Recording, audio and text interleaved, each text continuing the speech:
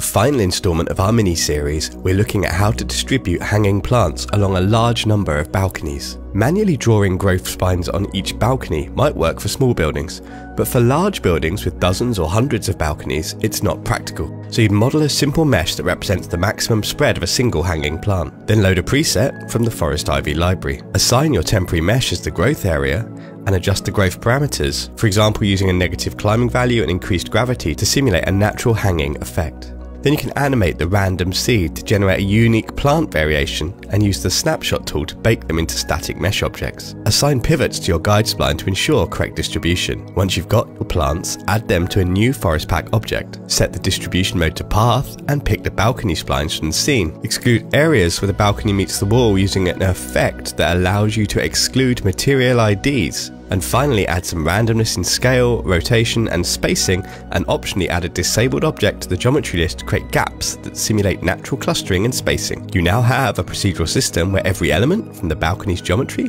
the scattered objects and the hanging plants can be updated automatically.